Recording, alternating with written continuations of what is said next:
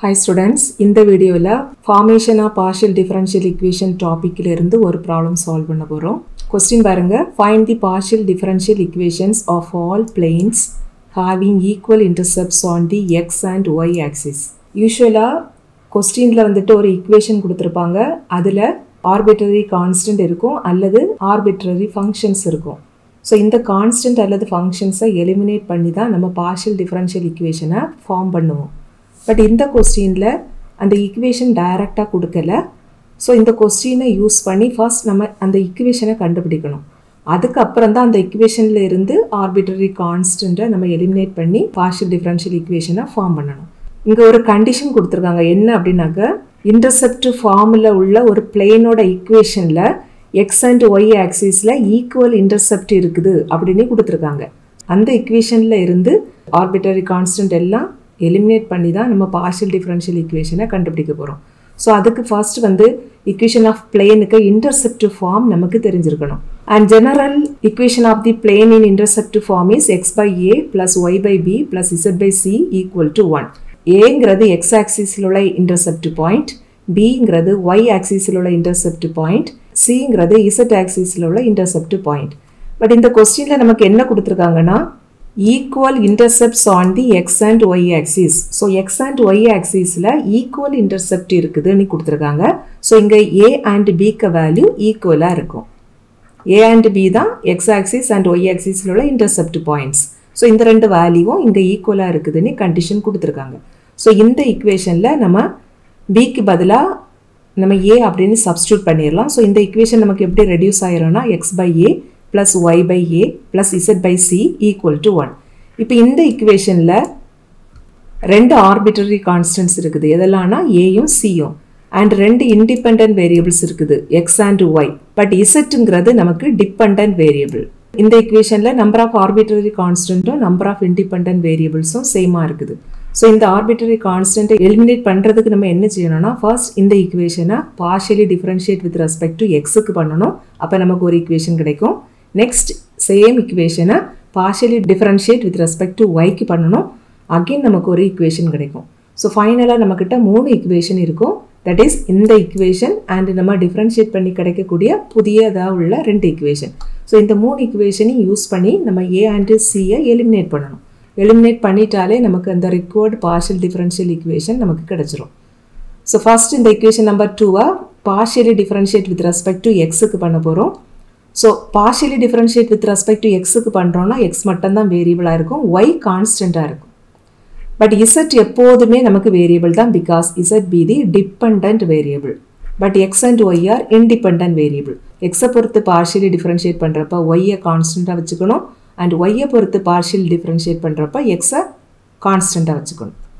So first x பொறுத்து partially differentiate பண்றப்ப இந்த மிடில்ல வரக்கூடிய இந்த y by a வந்துட்டு கான்ஸ்டன்ட்.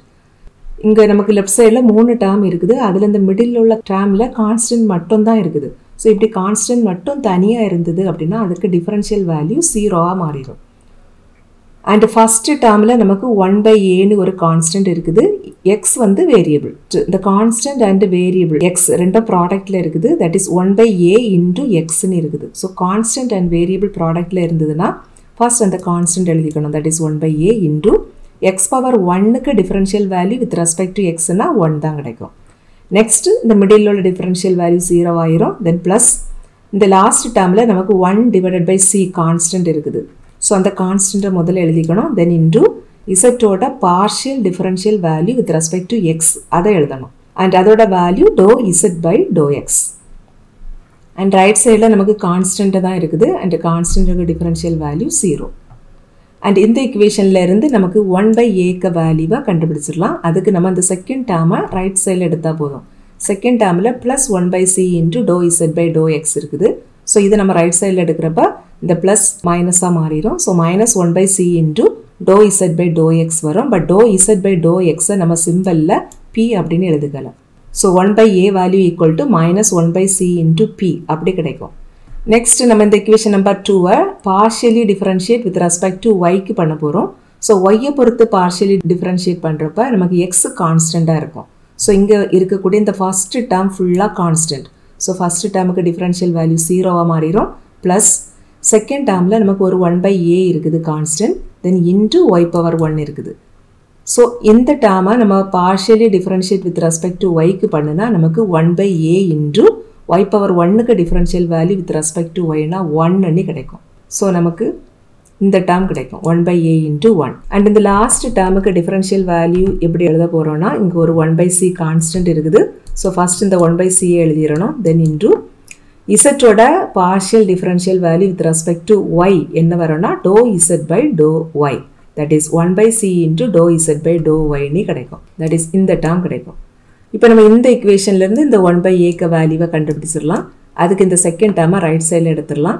ஸோ நமக்கு minus 1/c into to Z by to ஒய்னு கிடைக்கும். But to Z by to ஒய்க்கு வேல்யூ q. இப்போ நம்மக்கிட்ட புதுசாக கண்டுபிடிச்ச equation number 3 and equation number 4 இந்த ரெண்டு இக்குவேஷன் அண்ட் ஆல்சோ இந்த பிளெயினுக்கு இக்குவேஷன், இந்த 3 இக்குவேஷனையும் யூஸ் பண்ணி தான் நம்ம a அண்ட் c-ஐ எலிமினேட் பண்ணணும். இக்குவேஷன் நம்பர் 3 அண்ட் இக்குவேஷன் 4ல இருந்து a அண்ட் c-க்கு வேல்யூ கண்டுபிடிச்சி இக்குவேஷன் நம்பர் 2ல சப்ஸ்டியூட் பண்ணிக்கலாம்.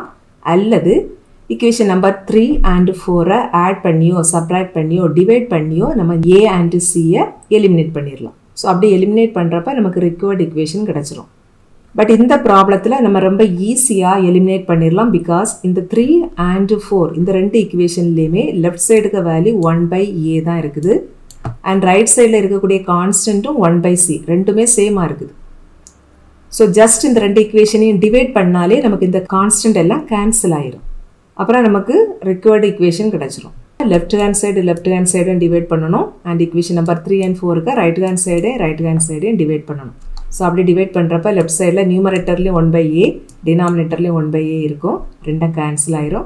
ரைட் சைடில் மைனஸ் 1/c நியூமரேட்டரில் இருக்குது, சேம் டேர்ம் டினாமினேட்டர்லையும் இருக்குது. ஸோ இதுவும் கேன்சல் ஆயிரும்.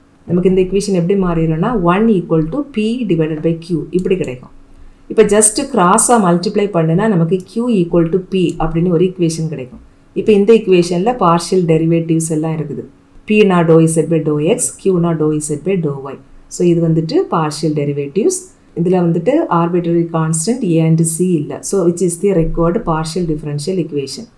ஸோ இங்கே நம்ம கான்ஸ்டன்ட் எலிமினேட் பண்ணுறதுக்கு ரெண்டு மெத்தட் யூஸ் பண்ணிக்கலாம். That is equation number 3 and equation number 4 இந்த ரெண்டுலேயும் இருந்து இந்த கான்ஸ்டன்ட்டை கண்டுபிடிச்சி இக்குவேஷன் நம்பர் 2ல சப்ஸ்டியூட் பண்ணிடலாம்.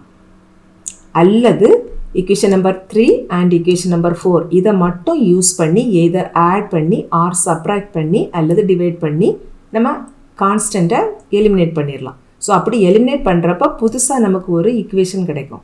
அதுதான் ஆன்சராக இருக்கும்.